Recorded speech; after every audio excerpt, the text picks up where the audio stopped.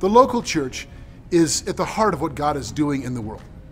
That means that the people of God in a particular location or community are the means by which God makes His mercy, His grace, His love, His compassion, and His very presence known in that community.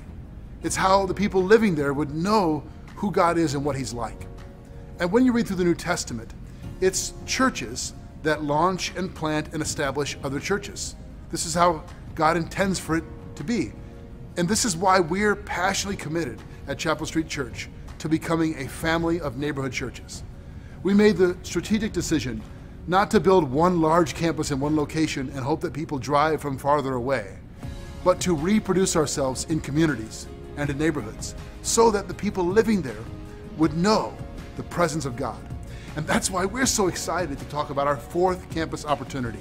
God has given us the place in North Aurora, and God is preparing a people with Pastor Andrew Griffiths and his team as he's assembling to launch this coming fall. And God has also given us the opportunity to make this happen financially. Recently, a very generous private donor has come and said that they would like to commit to matching 50% of the balance of this project, which is $1.1 million.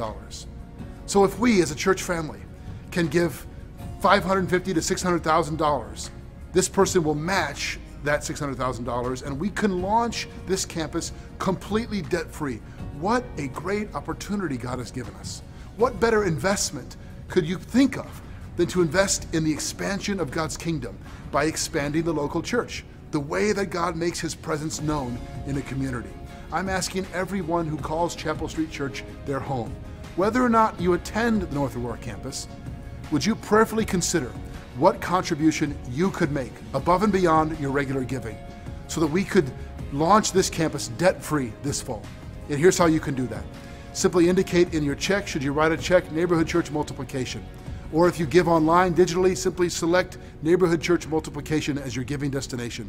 And we'll celebrate together what God does in our midst as we launch the next campus for His glory and for the sake of His gospel. Thank you for being part of the Chapel Street Church family.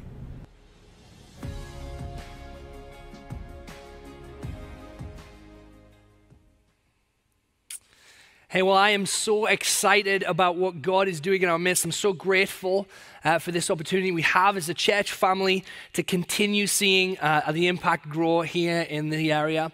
And I want to say thank you to you as well for your generosity, because none of this would be possible without your support. It's so much bigger than myself, Pastor Jeff, or a team of volunteers who are going to North Aurora.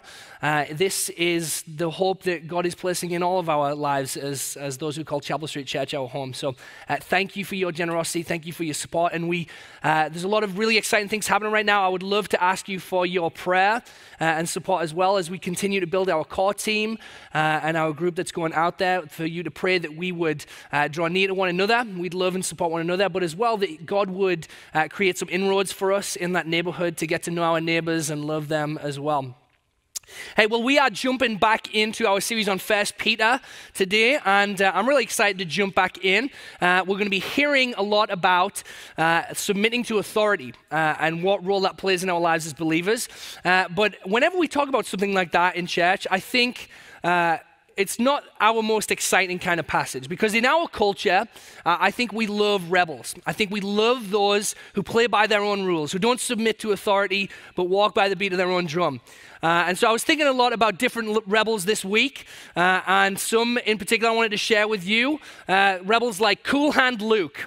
Cool Hand Luke. Now, I will be honest, I didn't even know who Cool Hand Luke was for the longest time, but I was schooled by my good friend Chris Duffy, who is a big fan of Cool Hand Luke, because apparently he can eat 50 eggs. I didn't know what that was about, but he taught me all about that. We've also got rebels like Captain Jack Sparrow. He's a little bit more contemporary, right? We all love Captain Jack because we never know what he's going to do next. He completely lives by his own rules, exciting guy. But there is one rebel that stands above all else. And I think we all know who that is. It's Han Solo. Han Solo is the greatest rebel of all time. No one tells Han Solo what to do. He's his own guy. He gets the princess. Cool space adventurer, right? Of course, I had to work something like this in my sermon at some point, so forgive me. But yeah, we love rebels, don't we? We love stories and characters that kind of walk by their own rules, that set their own pace. And I think in our culture, we admire those who are not beholden to anyone. But what Peter's going to tell us today, what he's going to unpack for us, is this idea that actually it's a much more beautiful thing to submit to authority. Because, as we're going to hear, it's going to proclaim something about God. There's something about the way that we relate to authority that communicates something about God. I think that actually in our culture, one of the most rebellious things, ironically, is to lay down your freedom for the sake of others. Laying aside your rights for the blessing of others. It's become quite rebellious because of how we tend to think about our freedom. Now, as I said, we're coming right back in. I want to catch us back up, though, on what we've missed, because we've been out for a couple of weeks looking at 1 Peter. We took some time out to celebrate Easter and Christ's resurrection. And it's a great point that we're diving back in on here. But if you remember what this book is about, what this letter is about primarily, is our living home in Christ. And in fact, we've been memorizing 1 Peter 1:3, which is kind of this summary statement of Peter's letter. It says this: "Blessed be the God of our Lord Jesus Christ. According to his great mercy, he's caused us to be born again to a living hope through the resurrection of Jesus Christ from the dead." It's this amazing letter that Peter writes to the churches who are in exile, who are scattered around the area, encouraging them to remember what they've been given in Christ. And over the course of the first few weeks of us looking at this letter, we've learned that Peter is calling the church to be holy, to be set apart because of the living hope that they have in Jesus. And because ultimately God is doing something in the lives of believers, he is turning them into living stones, setting them upon the cornerstone of Christ, building them into something greater. And we kind of left off on this idea of what the ultimate purpose of God's building project was, and it was this: it was to proclaim the excellencies of him who called us out of darkness and into his marvelous light. Here's what 1 Peter 2:9 says, that very statement, in fact. One of my favorite verses in all of Scripture. It says, "You are a chosen race, a royal priesthood, a holy nation, a people for his own possession, that you may proclaim the excellencies of him who called you out of darkness and into his marvelous light." So that's where we left off. Peter is telling us that our purpose as Christians, our calling as the church, is to proclaim the excellencies of him who called us. And now what Peter's going to do is he's going to get practical with that. He's going to tell us what that looks like in our lifestyle. What kind of habits, what kind of choices should we make as believers in order to proclaim Christ? Because proclaiming Christ is not merely a message, it's a lifestyle. Proclaiming Christ is not merely about our words, but it's about how we live. So I want to dive into this, and we're going to see three things that Peter encourages us in these verses we'll read today. He's going to encourage us to be subject to the governing authorities, to be gracious, and as well to be encouraged. So let's jump right in and take a look at what it means to be subject. Now, before we get into this, I know that here in America, it's always a topic of a little controversy when we talk about government, right? There's all kinds of different feelings about government. We're living in quite a politically divisive time. But if you think it's bad here in the US, you should get to know some British leaders. In fact, I wanted to help you get to know what it's like in Britain for some leaders by telling you a little bit about Margaret Thatcher and Winston Churchill. Margaret Thatcher and Winston Churchill, some of the most famous British leaders in history. Let me tell you, they had some terrible things said about them. In fact, Margaret Thatcher, who was a conservative prime minister, was very disliked by kind of the blue-collar workers in the north of England, coal miners, because a lot of their policies kind of cut down and damaged their industry. And so what coal miners did is they set aside a bottle of champagne so that on the day that Margaret Thatcher died, they could pop it and celebrate together. And if that wasn't enough, the week that Margaret Thatcher died, a lot of her haters, a lot of those that disliked her, made an effort to get a song into the UK charts. That song was from The Wizard of Oz, and it was a song called Ding Dong, the Witch is Dead. Pretty brutal, yeah. We all thought the British people were nice and polite, but we can be mean. And one more story about Winston Churchill. I had to throw this in because it's one of my favorites. Winston Churchill was so disliked by some. He's definitely held in high esteem by a lot of people, but some disliked him so much that legend or kind of rumor tells us that at one point a woman approached Winston Churchill and said, "Sir, if you were my husband, I would poison you."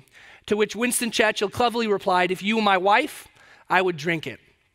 So it definitely has that British wit. But we can have a very dysfunctional view of authority, of governing authorities especially. And the Bible, and particularly here in 1 Peter, God wants to encourage us to think rightly about how we're to relate to them. Because the way that we relate to authority is absolutely connected to what we proclaim about Christ. The way we relate to authority is connected to our proclamation of Christ. I want to read these verses with you, picking back up in 1 Peter, in the second half of chapter 2, starting in verse 13. This is what Peter says.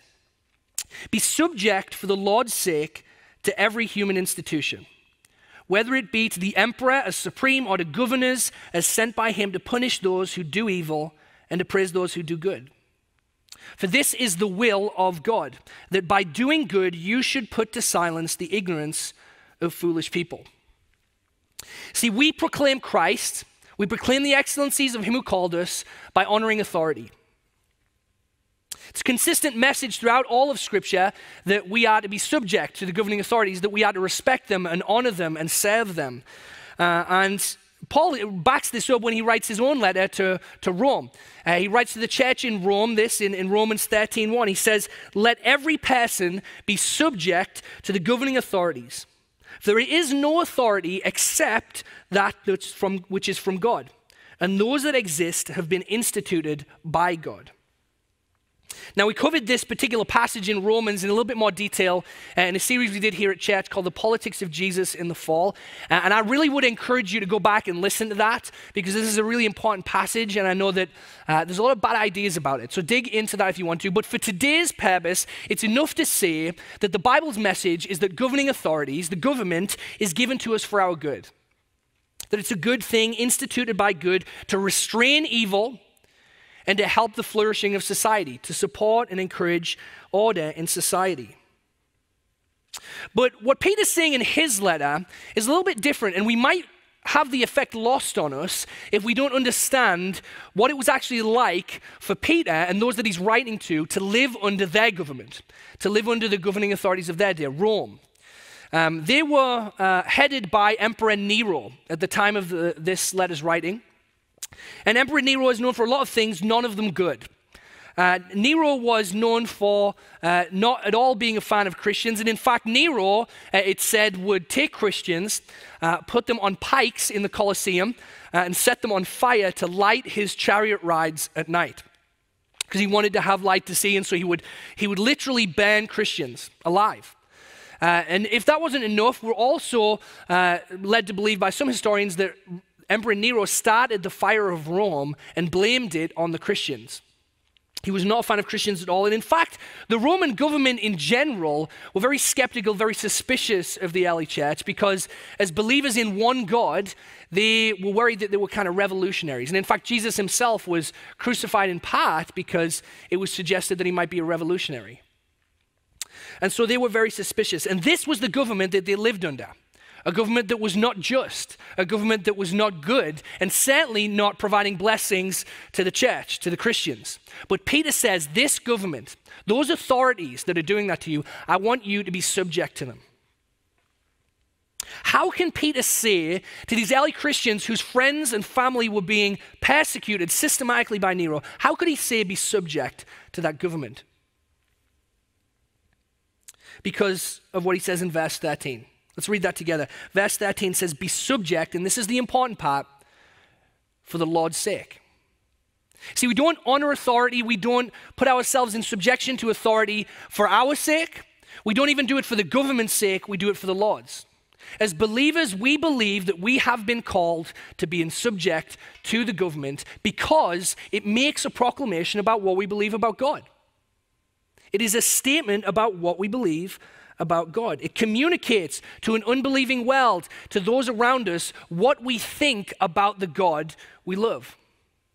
It communicates that we trust him That our confidence is not who's in the White House or who's in power, it's who's on the throne. Is that what we communicate as believers? Now, I know that that doesn't sit well with us. I know that when we talk about this kind of idea of honoring authority and being subject to authority, it doesn't sit well with us because a lot of us have a lot of fear and concern and distrust of our authorities. But imagine how hard it was for these believers. Imagine how hard it was for these Christians who saw what Nero did to hear Peter say these words to them, be subject to the governing authorities. If Peter can be subject to Nero, if the early church can be subject to Nero, we can be subject to our governing authorities because we live in a much better world. But on those occasions where things go wrong, Peter has an encouragement as well. Because even under unjust governments like the one that Peter lived under, there's an encouragement. Verse 15, he says, "For this is the will of God, that by doing good you should put to silence the ignorance of foolish people." By doing good, put to silence the ignorance of foolish people. Now I know that here today, I'm sure those watching, there is all kinds of feelings about the governing authorities in your life. I certainly have a lot of thoughts about it, the ones in my life. But they are worthy of our honor. They're worthy of our honor. Not because of what they've done, not because of the quality of their leadership, but because of what Christ has done and what he's called us to do. If you are disappointed, concerned, or angry, if you are fearful over the governing authorities today, then I want you to hear Peter's words. God's will for you is to do good, to put to shame the ignorance of foolish men. If you distrust them, the best thing that you can do is serve God. It's to pray for your leaders, not slander them, not mock them. It's to serve and love your neighbors, not argue with them about why their specific political persuasions are foolish or wrong. See, as Christians, as believers, as the church, we need to let our proclamation, we need to let our witness, the witness of our actions and our words, be more about our trust and our confidence in God and his goodness than they are our distrust and fear over earthly authorities. What do most of your social media posts or your comments to your friends about our governing authorities say about your belief in God? Does it proclaim your trust in him, or does it proclaim your distrust in the government? Does it proclaim your love of Christ and his goodness, or does it proclaim your dislike of leaders? Now, Peter's going to widen the scope for us. It doesn't end here just with government. He's talking about all kinds of submission to authority. And so he's going to widen the scope here in verse 16. And this is what he's going to tell us. He's going to tell us to be gracious. To be gracious. Before we dive into this, I wanted to talk a little bit about the unwritten rules of flying on an airplane. Not a lot of us have got to go flying in this past year with everything that's gone on. So this is going to be a bit of a refresher of what traveling on plane life is like. But here are my questions for you today. Answer them where you are at home. These are what is appropriate on an airplane. Number one, is it okay to clap when the plane lands? Is it okay to clap when the plane lands? I think that's a little odd. I have been on a couple of planes where this has happened, and honestly, I did not know what was happening when it occurred. So I'm going to say I don't think it is. Planes land all the time. Is it really that amazing? I don't know. Some people think it is. Some people think it is. Number two, is it okay to recline your seat during meal times? I will have to admit again, I don't think that this one is. I get so grumpy when I'm trying to eat and the seat's coming back towards me, not least of all because I'm way too tall to fit in the regular seats, so it's difficult as it is. So if you're in front of me, I'm sorry, but please don't recline your seat when we're trying to eat. And then lastly, and this is the most important one, guys, the most important one, is it okay to take off your socks and shoes on an airplane? Just take a look at this for me for a second. Take a look at this picture. Does this look okay? Does this look okay? I think not. I'm sure that that person is very comfortable, but they need to learn an important lesson that we all do, and this lesson is this, is that our freedom isn't always for our benefit, right? I know that you can't take those socks and shoes off, but maybe it's not good for everybody else. We all form rules on what we can and we can't do based on our preferences, most often. The idea of what we can do on a plane or out in public, a lot of the rules that govern us are our preferences. But freedom, as the Bible tells us and defines, is not for what we want. Freedom is not for us having the ability to do whatever we want. Freedom, biblical freedom, is very different. This is what Peter goes on to tell us, starting in verse 16. He says, live as people who are free, not using your freedom as a cover-up for evil, but living as servants of God. Honor everyone, love the brotherhood, fear God, and honor the emperor. We proclaim Christ by using our freedom for the sake of others. That's the next way that we proclaim Christ in our lifestyle. We proclaim Christ by using our freedom for the sake of others. See, as I mentioned, biblical freedom isn't the ability to do whatever we want. Biblical freedom is the ability to do what's right in the eyes of God, to do what's right for the sake of our neighbor. For the longest time, Scripture tells us that because of sin, we're in bondage to ourselves. We are enslaved to our own impulses and our desires. We live for ourselves. But Christ, by loving us, by redeeming us, has ransomed us from that slavery. And now our freedom has been given to us, not for ourselves because he's loved us. It's been given to us for our neighbors. Biblical freedom is the ability to be a servant of God. This is what Peter says. He says, use your freedom to be a servant of God. Well, what's a servant of God? It's what we read in verse 17. Verse 17, honor everyone, love the brotherhood, fear God, honor the emperor. That's the qualities of a servant of God. And I want to flesh these out just a little bit here today. Peter starts by saying he urges us to honor everyone. Use our freedom to be a servant of God, to honor everyone. Even the very emperor who's persecuting them.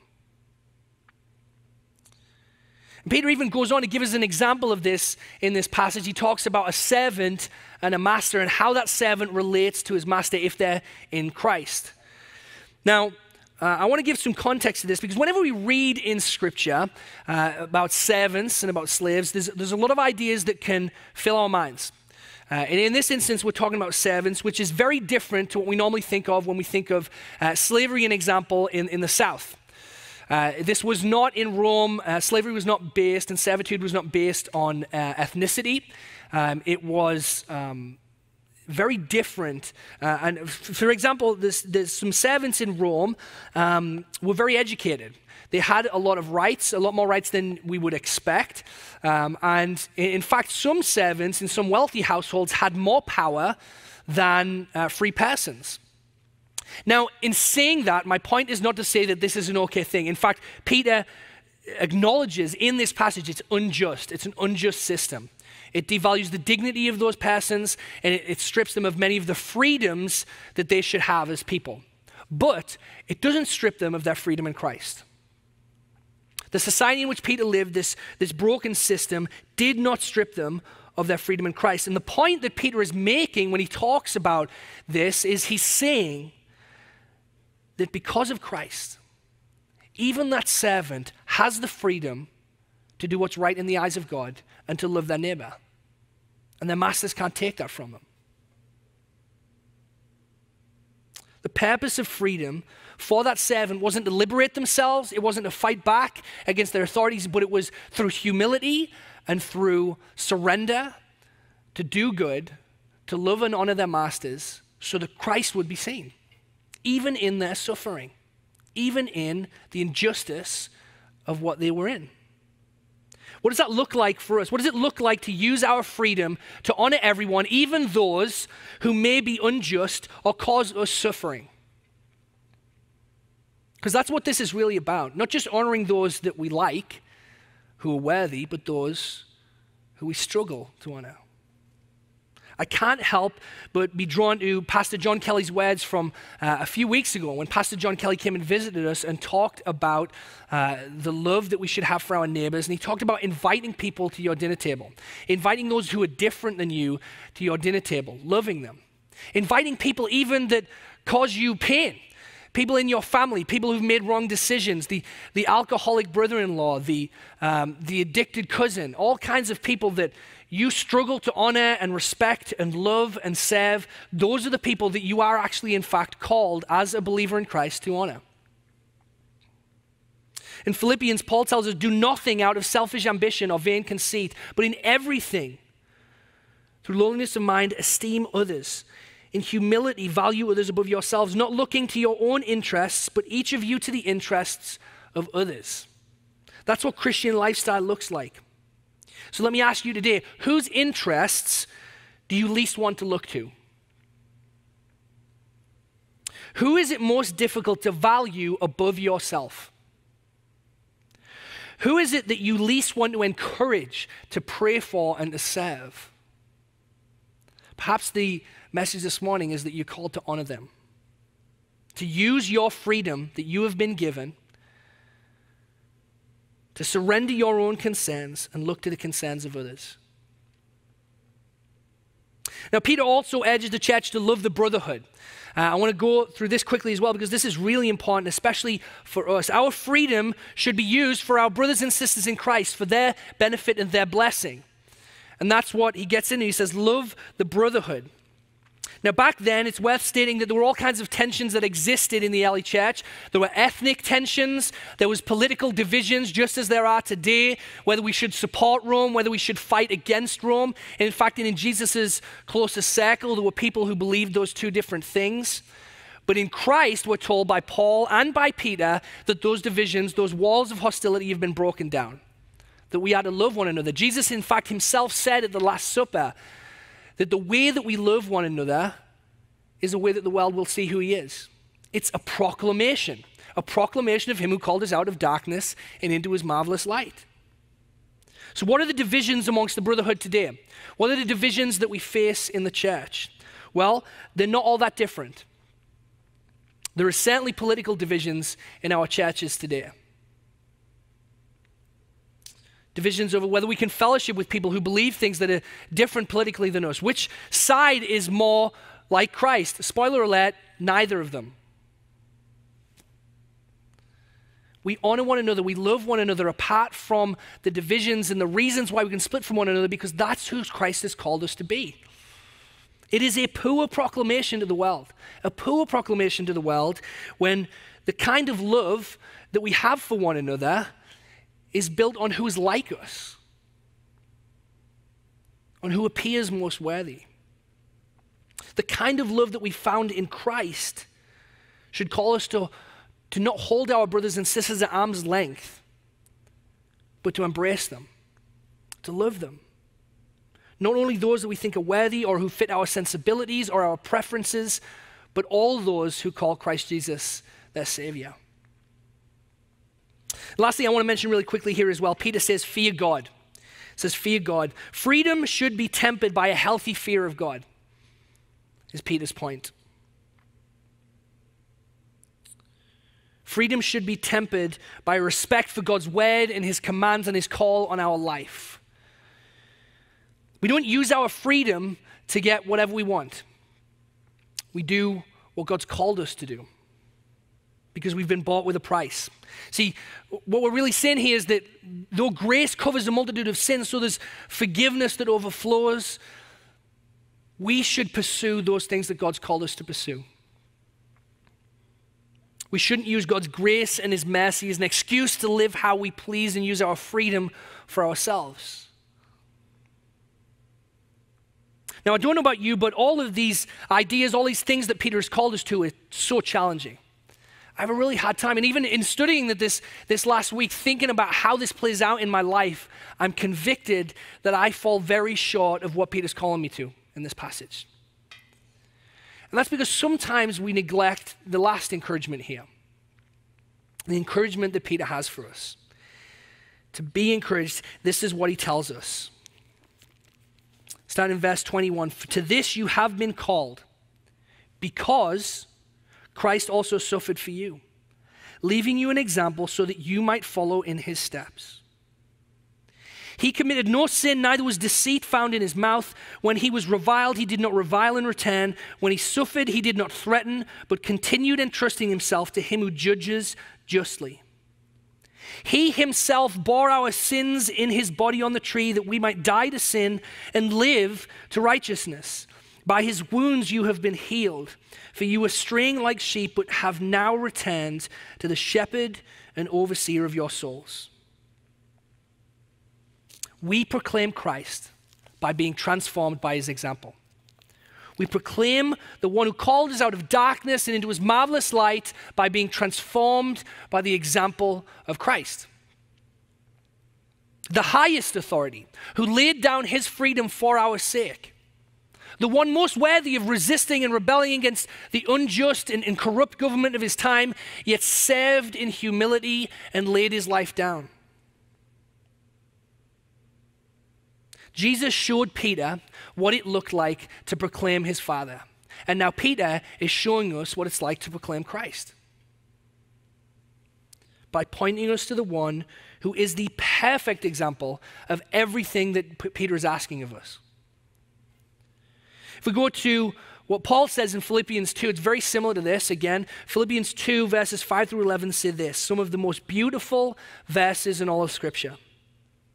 In your relationships with one another, have the same mindset as Christ Jesus, who being in very nature God, did not consider equality with God something to be used to his own advantage. Rather, he made himself nothing by taking the very nature of a servant, being made in human likeness and being found in appearance as a man, he humbled himself by becoming obedient to death, even death on a cross.